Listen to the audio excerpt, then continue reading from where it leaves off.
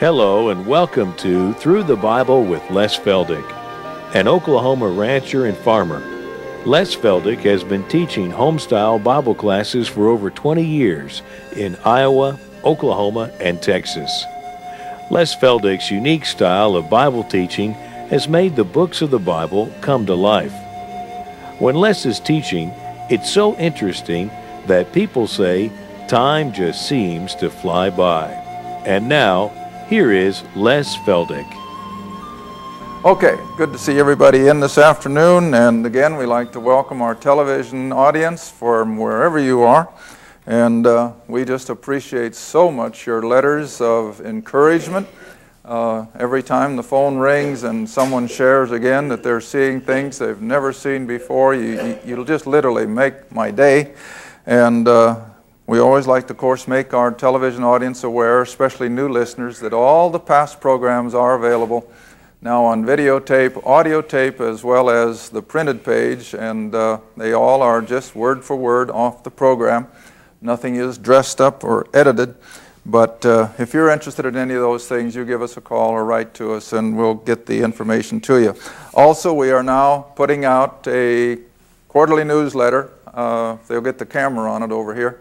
We are now putting out a quarterly newsletter free of charge, and of course they go out to all the folks that are on our mailing list. But if you are not on our mailing list, if you've never written or called and you'd like to receive this little newsletter free of charge, you just again call us or drop us a note and we'll be glad to give it. It's not long. You can read the whole thing in 5 minutes. We just have a short article on prophetic things and some of the letters that come in from our audience and our television log, so that you can pass these things on to your friends and loved ones. Okay, I think that's all the announcements. I've once told somebody I break every rule of religious broadcasting.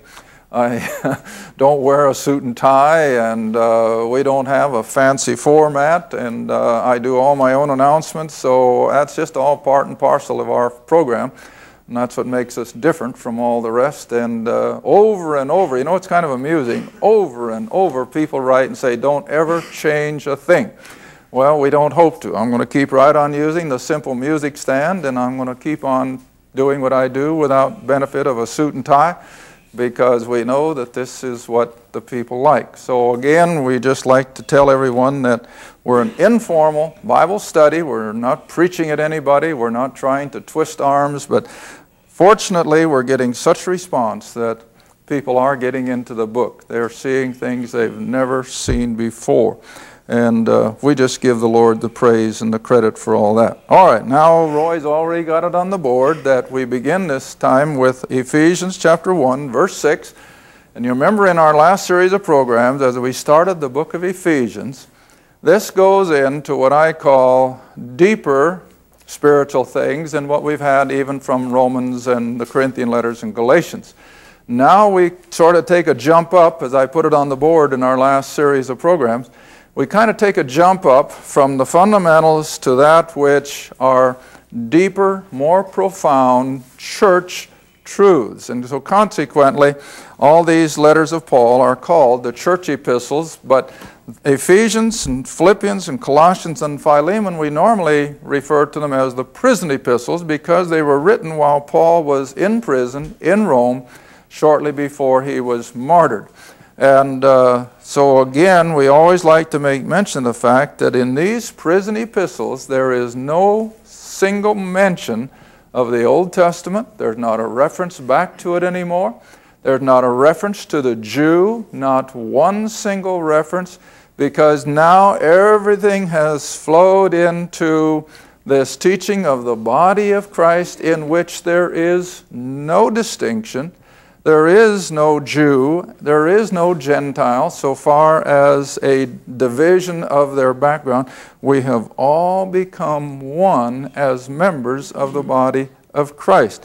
And so we have to keep this in mind, that as we study these prison epistles, that this is strictly church ground. And there is no other portion of Scripture that is so profoundly directed to the position of the church age believer. And you won't find these things back in the Old Testament. You won't find it in the 4 Gospels. You won't find it in Acts. And even in Paul's letters of Romans and Corinthians, there is not this emphasis on our position in Christ. Now, I think I mentioned when we started the letter in our previous programs that 90-some times in just 6 chapters, we have the prepositional phrase, in Him, in Christ, in whom, which is all depicting our position. Now, some things I have to repeat and repeat and repeat because it's the only way it sinks in. But all the things that we're going to be looking at is primarily directed to our understanding of our position in Christ. Now, the Jew knew nothing of that. He knew his covenant relationship. He knew all the promises that God had made to their forefathers, but they knew nothing of a position in Christ. Now, even for us today, it's hard to comprehend, but we take these things by faith. I don't feel like I'm in Christ in heaven, but I know that I am because the Word says I am. And this is where every believer has to come to understand that what the Bible says is true, and we take it by faith. We don't necessarily feel it. Emotions are not dealt with. Now, emotions are fine up to a point, but emotions can never take the place of good biblical doctrine. And so, even though we may not feel like it, yet on the basis of God's Word, that's where we are. We are in Christ, in the heavenlies, and we are a part and parcel of everything that God has been building on ever since He began with Adam in the garden back there in Genesis. All right, Ephesians chapter 1 then, continuing on where we stopped in our last program, that He has already predestinated us into the position, and that's what that word adoption means up in verse 5. He has placed us positionally as children by Jesus Christ Himself, according to the good pleasure of His will, for the purpose, see, that we would be to the praise of the glory of His, what's the next word? Grace. Grace. We don't deserve any of this. We haven't earned it or merited it, but it's all of grace that God has seen fit to do this on our behalf. All right, wherein He hath made us accepted, here it is again, in the Beloved. That's how we're accepted in God's eyes, is because of where we are in Christ. And He cannot reject us, because then He would have to reject the Son Himself, and that He'll never do. And so, in view of our position then, we are in the Beloved. Now, right back in verse 7, another prepositional phrase, and what is it? In whom, see? In whom? In who? In the Beloved. Who's the Beloved? Christ. And so, in Christ, we have. We're not working for, we're not hoping for, but we what? We have it. And what is it? Redemption. We have redemption, and there's only one way to experience redemption, and that is through His blood. Now, I remember years ago, a good friend of mine from another denomination came to visit one morning, have a cup of coffee with me, and he was all distraught because his denomination is one of the big ones in America. His denomination had literally called in all the old hymn books, and they were going to dispense new ones to all the congregations of that denomination, in which there was no more reference to the blood of Christ. And he was all shook up. They took out all those old hymns, like there's power in the blood and there is a fountain. They took them all out. Well, they can just as well throw away the New Testament, because our hope of eternity rests on that blood of Christ. And here it is again, see? We have our redemption and our position in Christ through His blood. And you can't throw that out. We cannot ignore that. All right, and so it's the redemption through His blood, which also then brings about the forgiveness of sins. And again, it's not because we've merited it, but it's all according to His what? His grace. See? And this is beyond human comprehension. How that God would do all this before we even came on the scene, and doing it with the knowledge, the foreknowledge, that we would one day be His and we would be in Him and that we would be redeemed and forgiven. All right, now as I was thinking on these things over the last several days, you want to remember that redemption is not a Pauline invention. Redemption comes all the way up from the Garden of Eden, because I'm not going to go all the way back to Genesis just now, but when God placed Adam and Eve in the garden, they were His, weren't they? They fellowshiped with Him every day. They were His. But sin came in, and He lost them because He couldn't fellowship with them in their sin. And that's why I think He had to go out into the garden, not that He didn't know where they were, but to show us that they were now so separated from Him that what was the question that He asked first? Where art thou? See? Where art thou? Now, He never had to ask that before. But as soon as sin had separated and He had lost them, now He could ask the question, well, where are you? Adam should have answered, we're lost. See? Now, like the little lamb in the parable of Luke 15, that 1 out of 100, the only one that in the parable the shepherd concerns himself with. Why? Because that little fellow knew he was lost. The 99 went out roaming in the desert, in the wilderness, without a shepherd, and sheep without a shepherd are lost, but what's the difference? They don't know it. See? The little lamb knew he was in trouble, and so he was bleeding his head off. But the rest of them started roaming around lost in the desert and never knew it. Well, that's what it means to be separated then, that God lost the human race. All right, now I can take you back to the Old Testament. Come back to Job. 18, I think it is. 19. Job 19. And this is one of the earlier uses of the word in the Old Testament of redemption. And Job understood it. Verse 25 of Job 19. Job 19, verse 25. I'll give you time to find it because, again, this is what we hear from the audience. Give us time to find these verses. All right. For all of you out there, for all of you in here, Job 19, verse 25, where Job writes, "For I know that my Redeemer liveth." See how plain that is? Now, maybe we should stop first and define the word redeem. What does it mean? To lose control of something and then pay the price to buy it back. That's redemption. You know, the thought just comes to my mind. I remember years ago, and I'm sure most believers or pastors have probably used the same illustration. I think I've read it more than once, but it is so kind of heart-touching, as well as making the point of the little fella who had built a model sailboat. And he had spent one whole winter just laboriously building this little sailboat. And it was beautiful.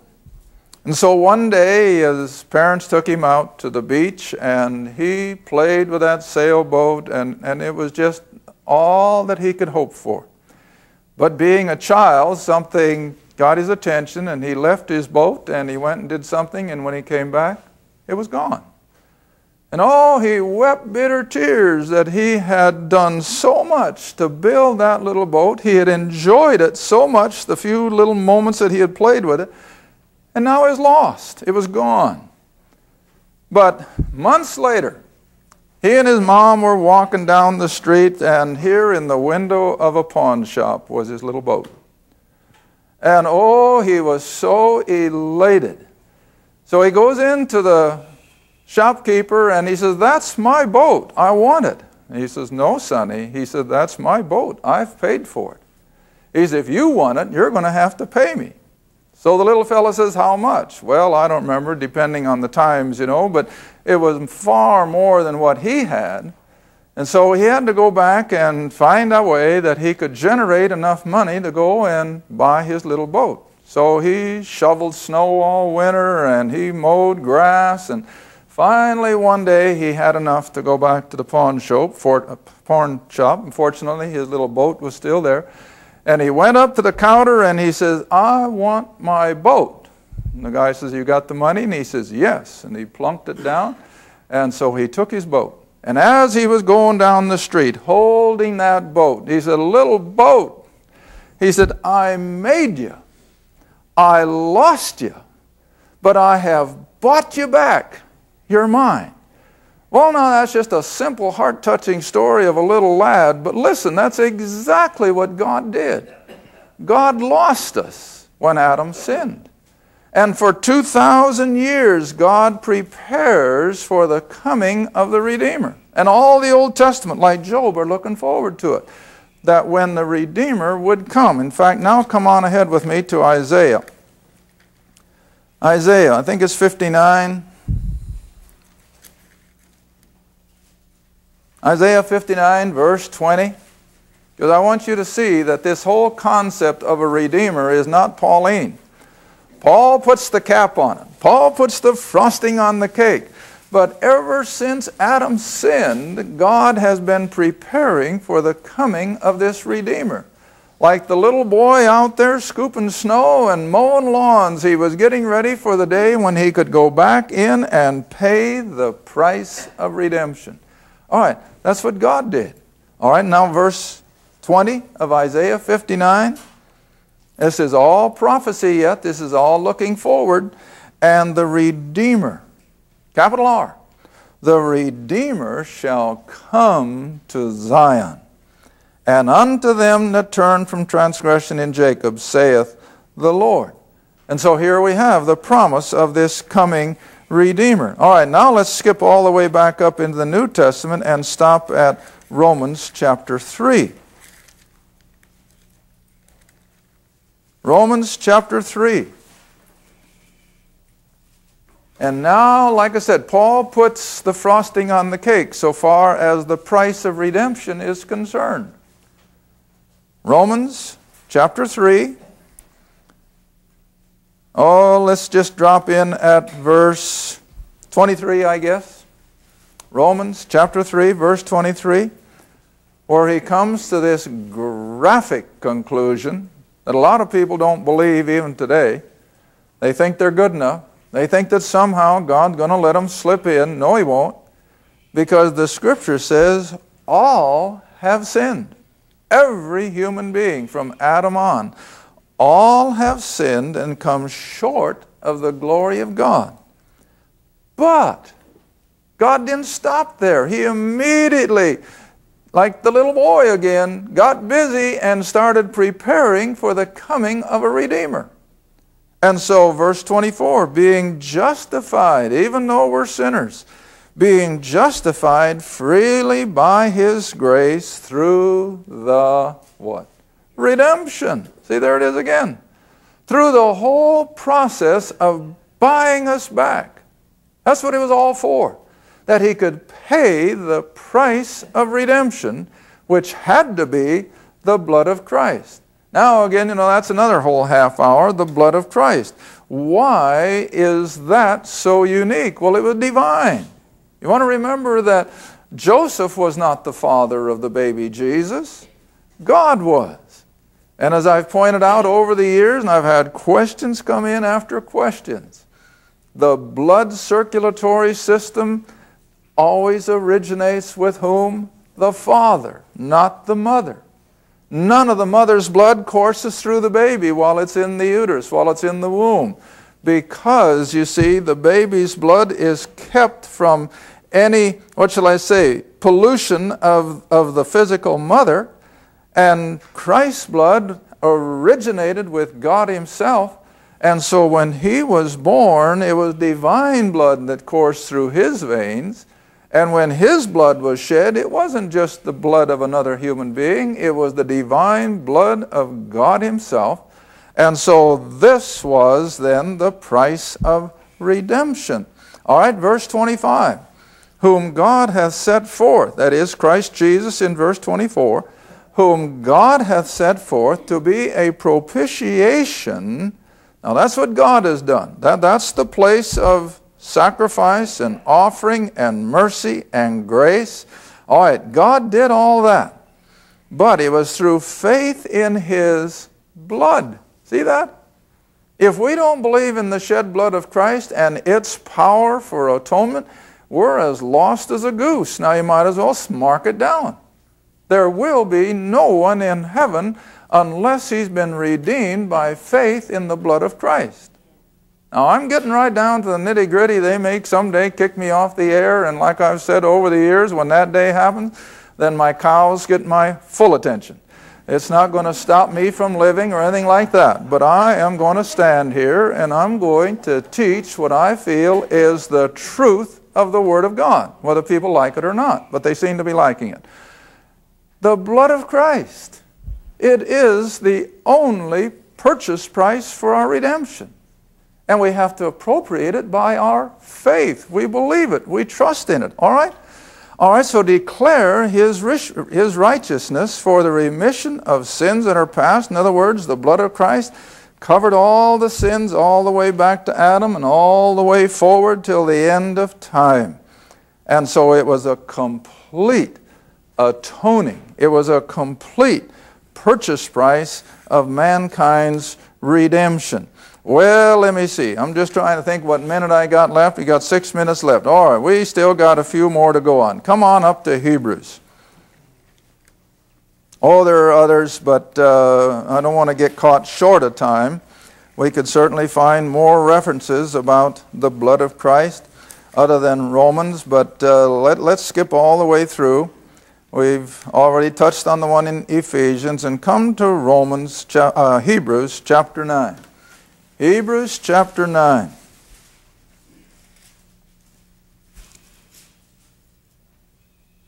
Verse 11. Now there are so many references to the blood in Hebrews that I can't begin to touch on all of them, so I'm going to hit the ones that are probably the most emphatic. But here in chapter 9, verse 11.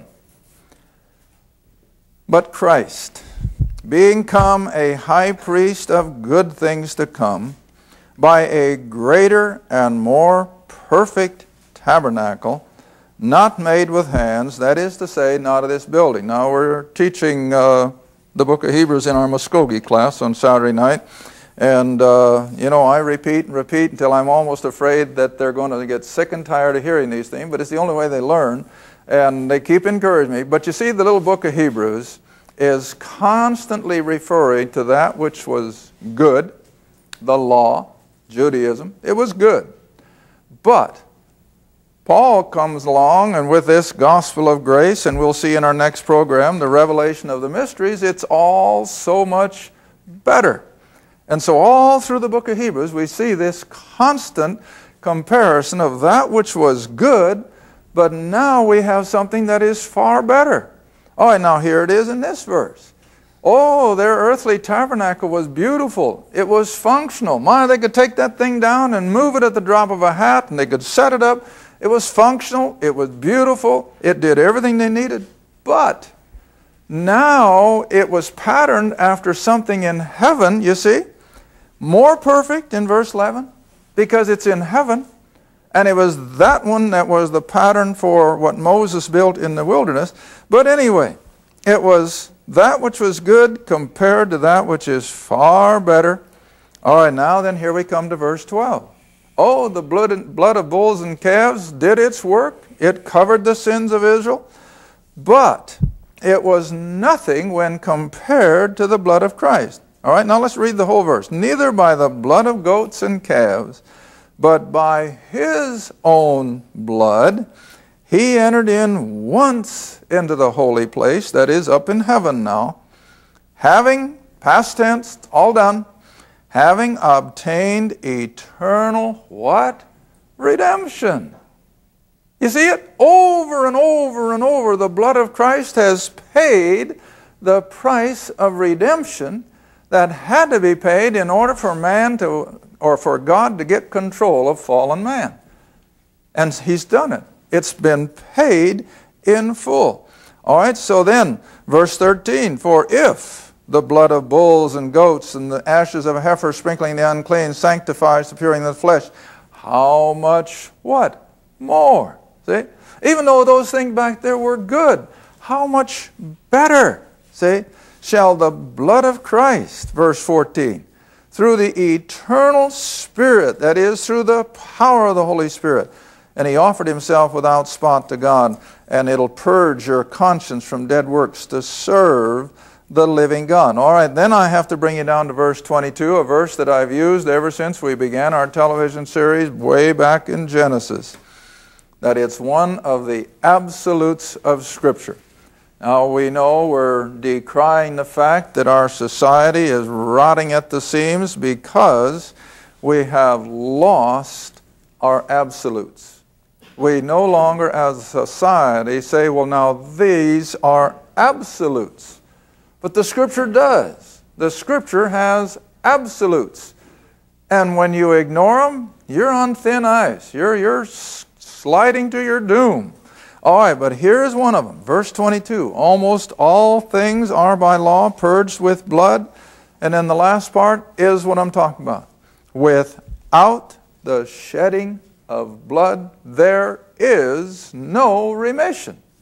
And we got to hang on to that. We dare not sidetrack it because it's an absolute. And so let's move on. Peter. 1 Peter. Chapter 1. Even Peter, even though he follows Paul in his epistles, yet here he agrees 100% with Pauline theology. And that was in 1 Peter chapter 1, verse 18 and 19. For as much as you know you were not redeemed, there's the word again, with corruptible things, as silver and gold, from your vain conversation received by tradition from your fathers, but, flip side, we're not redeemed with silver and gold, but we are redeemed with the precious blood of Christ as a lamb without blemish and without spot. Well, if we got time for one more verse in Revelation, I hope. Let's move there fast. Revelation chapter 5. Can you do that in 10 seconds? Revelation chapter 5, we don't even have 10. But anyway, it's back there in verse 9 that he was worthy because we have been redeemed to God by his blood. Thank you for watching Through the Bible with Les Feldick, a weekly Bible study. If you would like more information about the Les Feldick Ministries, a Bible study in your area, or about this program, write to Les Feldick Ministries, Route 1, Box 760, Kinta, Oklahoma, 74552. That's Route 1, Box 760, Kinta, Oklahoma, 74552. Through the Bible with Les Feldick is viewer-supported, and your gift is appreciated. Thank you, and be sure to tune in next time for Through the Bible with Les Feldick.